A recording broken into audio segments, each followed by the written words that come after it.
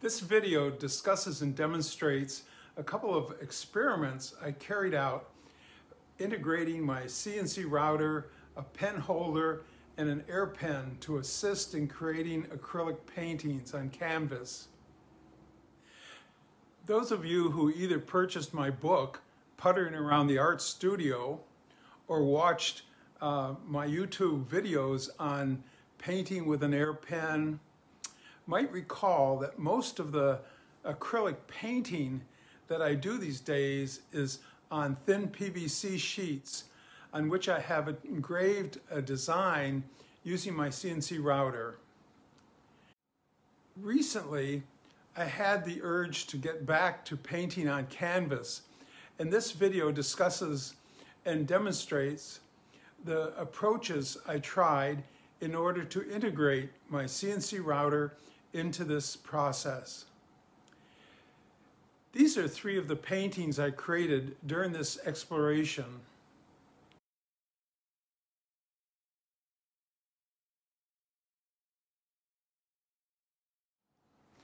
I like to create my stylized designs using a vector drawing program, but I've always found the process of transferring an outline of the design from my computer to a canvas problematic.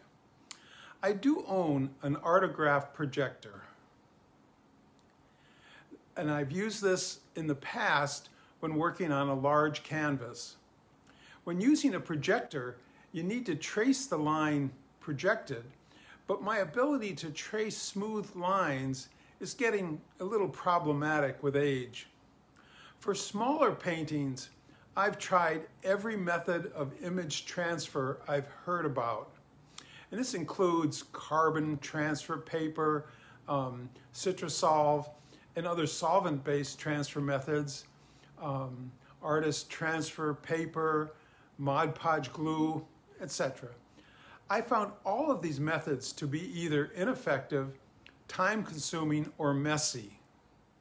Now that I have a CNC router in my shop, I decided to try using a pen holder to see if it could be used for image transfer onto canvas prior to painting.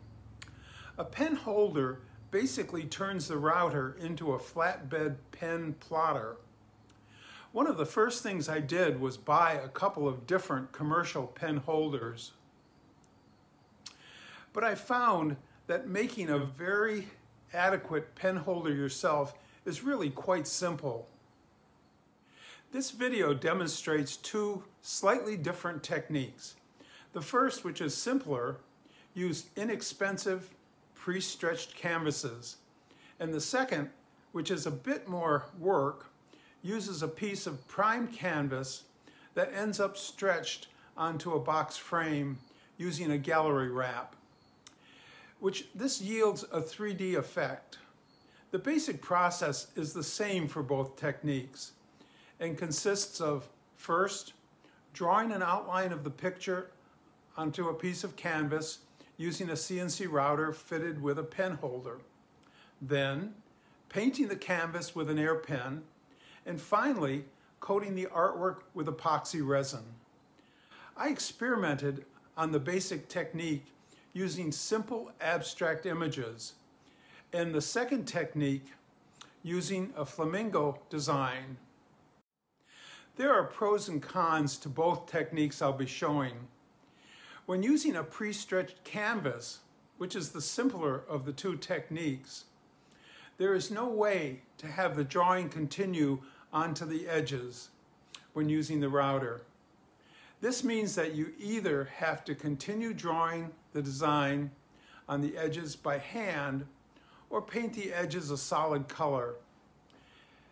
Painting the edges can get a little tricky, as the AirPen really only works well on flat and near flat surfaces, and you'll probably need to revert to a brush. This is especially problematic if the canvas frame has any significant depth and your artwork has any complexity. If your canvas has a thin frame, you will almost certainly want to frame the finished artwork in some way.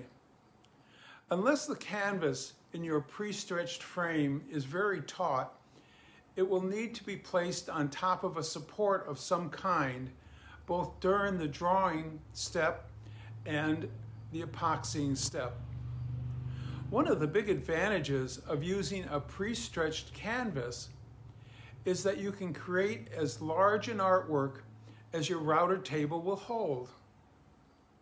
The main advantage of using a piece of unstretched canvas and stretching it after the canvas is painted is that the edge design can be drawn and painted with the canvas flat, which is especially important if your art is at all complex. A second advantage is that you can gallery wrap the canvas with a deep edge for a 3D effect, which allows you to skip framing the finished artwork. A big disadvantage is that by painting both the front and sides on a flat support, the size of the artwork you can create is significantly reduced. I'm using a 2-foot by 4-foot CNC router, and about the largest artwork that I can create using this second technique is about 16 inches by 40 inches. Another disadvantage of this second technique is that the canvas has to be first stretched on an intermediate support where it is drawn and painted, and then removed from this support and restretched over a frame. Standard Sharpie markers, as well as oil paint and acrylic paint markers, come in a number of different points, but only the ultrafine and fine are really suitable for this application. The markers come in many colors, so you don't really have to use a black outline. When purchased by the dozen, you can often find regular Sharpies for less than $1 per marker, and oil paint and acrylic paint markers for around $2.50 per marker. In order to get a solid, consistent line, the drawing speed using oil and acrylic markers has to be about half that of when using a regular Sharpie.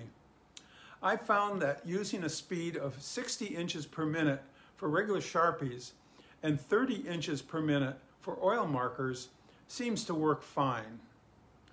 Also, the paint in oil and acrylic markers does not last as long as the ink in a regular Sharpie. While drawing on the router using these, you should be ready to pause the drawing and replace the marker as soon as you see the line start to fade. If you plan to coat the painting with epoxy after it is finished, you should always plan to seal your painting first. Both epoxy and some sealers dissolve both the standard Sharpie ink and the oil paint used in markers, and your black outlines will run.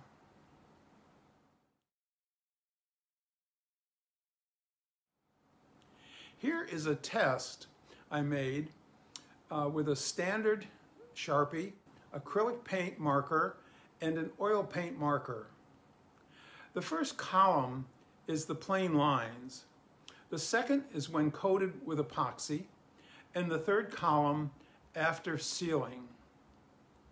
Ignore the epoxy bubbles. This was just a quick and dirty test. Note that only the acrylic paint marker did not need to be sealed. There are a lot of products you could use for sealing. In this case, I used 2 coats of an acrylic glazing medium.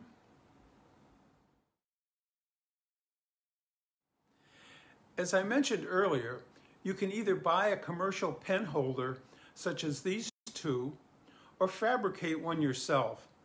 There are a couple of both simple and fancy designs on YouTube that you can make with basic tools. If you are going to use a regular Sharpie, ballpoint pens, or pencils, you'll get better results with designs having a little spring in the holder so that the pen can move up and down a little bit in order to accommodate surface irregularities. Because most oil and acrylic markers already have a little spring play built into the nib in order to facilitate the paint flowing, you can get away without a spring mechanism if you plan to draw exclusively with these. If you want to make a simple pen holder with a spring-type mechanism, one option is to buy and incorporate the flexible arms sold by Philip Johnson on designsbyphil.com. These arms were originally designed to be used on an X-carve machine, but it is trivial to attach them to a base so that they work on any CNC machine. Here is what my pen holder using these looks like. The arms provide enough flex to hold the pen down firmly and still allow it to ride up and down a small amount in order to follow the contour of the material. As I said earlier, if you are just going to use oil or acrylic markers, you can get away without a spring mechanism of any kind. This is the simple pen holder I made. It took me about 10 minutes to make this out of a piece of scrap hardwood, and works great. I used a simple hose clamp to attach it securely to the router body. The pen needs to be held tight so that it doesn't wobble, so I used a thumb screw and tapped a thread into the side of the holder. But either a very small wood piece to wedge the pen into the hole or another hose clamp would have worked just as well. A safety warning: it is extremely important when using a pen holder that you remember to turn off the router spindle to prevent injury from flying in broken parts. The frame I will be stretching the canvas over for the second painting is made from 4 pieces of 2 1/4 inch wide pine with a 1/4 inch piece of plywood glued to the top. I screwed the frame pieces together using Craig screws. A common depth for gallery wrap canvases in this size range seems to be about 2.5 inches, and this is what I used. The 1/4 inch thick plywood top both braces the frame and supports the canvas when the final coat of epoxy is poured on. Without some sort of support, the canvas might sag a bit, causing the epoxy to pool. If the canvas span isn't great and the canvas is very tight, you can skip having a support under the canvas. I very lightly sanded the edges of the frame so that the canvas could be stretched snugly without tearing. If you are using pre-stretched canvases, your size limitation is just the bed size of your CNC router. However, when using the second technique, there are other considerations. For the second technique, I am creating a 16 inch by 20 inch painting mounted on a frame with a 2.5 inch depth, with a 1 inch allowance all around for stapling to the support board, and another 1 inch allowance for stretching, to the frame. This means that the canvas piece I'm using needed to be 24 inches by 28, which is 8 inches greater all around than the painting size. I sized the artwork to have a border allowance of a 1/2 inch all around, resulting in a net image size of 22 by 26. Here is the artwork I'll be using for the second painting. The rectangles are just visualization guides that I deleted before printing the image. I created the artwork for this paintings using the EasyDraw vector drawing program on my Mac, but any vector application would have worked. After creating the artwork, I exported it as an SVG file and imported it into Aspire, which is the big brother of VCarve and is the application that generates the G code for controlling the router. Here is what the second job looks like in Aspire.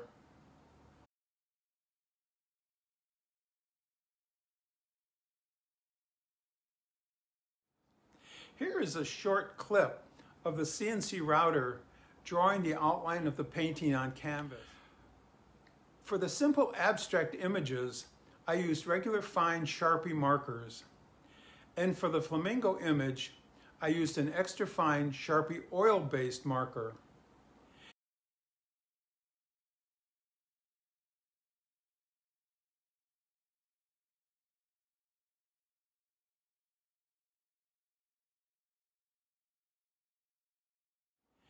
In my first attempt at the second demo, I taped the canvas down to a piece of MDF with a misguided thought that the canvas would stay taped to this board while it was being painted. This didn't work as the canvas deformed as the wet areas dried during painting. And in the morning, I found the canvas had pulled away from the tape, making it impossible to paint on. I didn't want to restretch it. For the second attempt, I stapled the canvas to the edge of the MDF, and this worked fine. I put a couple of index pins into the board so that I would have the option of repositioning it exactly back onto the CNC wasteboard after the canvas was painted. I did this just in case I wanted to draw over the lines again to refine them and clean up any sloppy painting. If you try this technique, you should be aware that the oil paint pens do not hold very much ink, not at all as much as a regular Sharpie. You must keep an eye on the drawing, and if you see the lines start to fade, you need to pause the drawing and switch out the depleted pen for a new one, and then restart. When I finished drawing the flamingo, I pulled out the pen nib, looked inside, and found a single drop of ink left in the cartridge.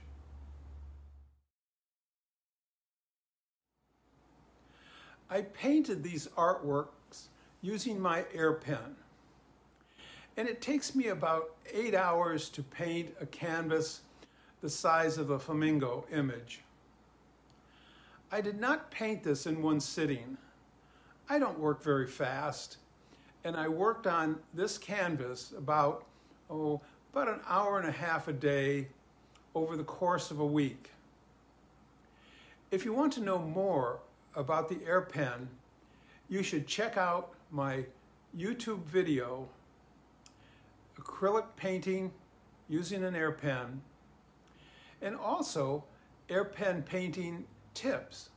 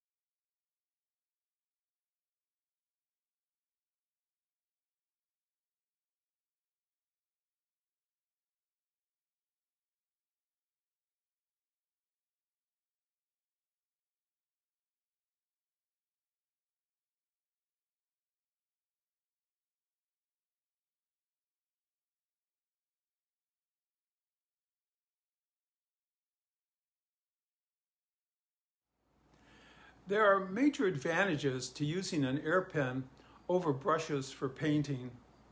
Aside from the AirPen being a lot easier to control than a brush, using this tool makes it easy to lay down a thick, smooth layer of paint. Also, you can paint very small areas that would be problematic to paint using a brush. It's interesting to note that for the flamingo painting, the total area of the canvas is a little over 75% larger than if you were just painting the front image. So count on the painting time being twice what it would be if you were just painting the face of the canvas. The next step in creating the flamenco painting was removing the painted canvas from the support board and stretching it over the frame. There are a number of YouTube videos on how to do this, so I won't go into any details, but the key is to stretch the canvas tight using canvas pliers, put all the staples on the back, and to make the corners as neat and tight as possible.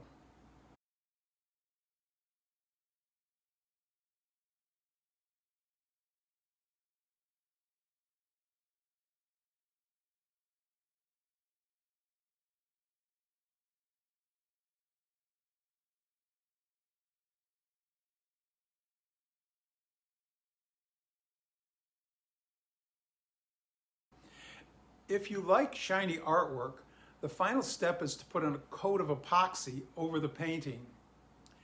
If shiny isn't to your taste, you could always finish the painting with a matte acrylic glazing medium. During this step, you might need to support the canvas so that the heavy epoxy doesn't pool. For the simple painting, I supported the canvas with a piece of ply on top of a box. If the canvas is tight and the span isn't too great, you can get away without any support. The flamingo painting didn't need secondary support because of the plywood top on the frame. I use art resin epoxy, which is a bit more expensive than other epoxy resin brands, but is about the only resin I trust not to yellow over time. I've included a link to the art resin site in the notes, should you want to investigate this product. After the epoxy is dry, which takes about a day, you'll need to deal with the drips. Drips will form on the back.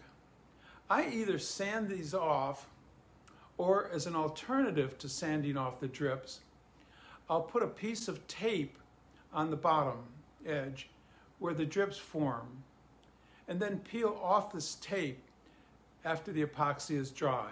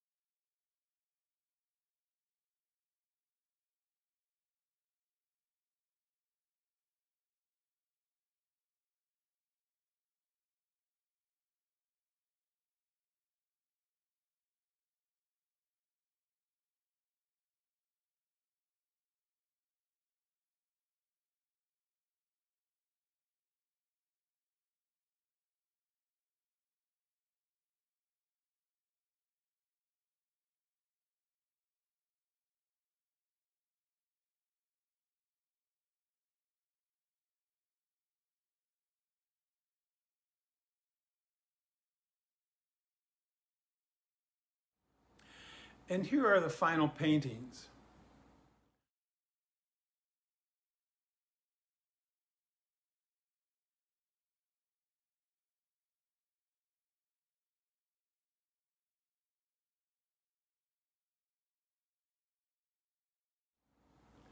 I hope that you enjoyed this video and are inspired to give this technique a try. Remember to give me a thumbs up and click on the bell to be notified whenever I post a new video.